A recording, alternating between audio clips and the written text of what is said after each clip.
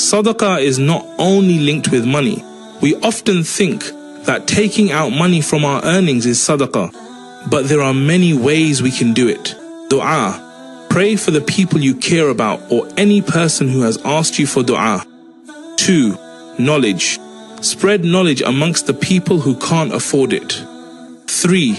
Advice. Give wise advice to your younger siblings or anyone who is younger than you. 4. Smile. Talk, meet and greet people nicely with a smiling face. 5. Help.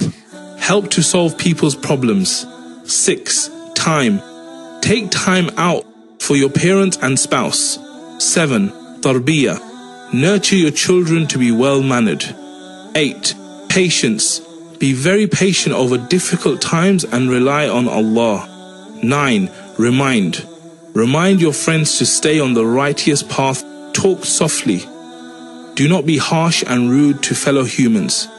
12. Forgive. Forgive the people who ask for your forgiveness. 13. Give respect.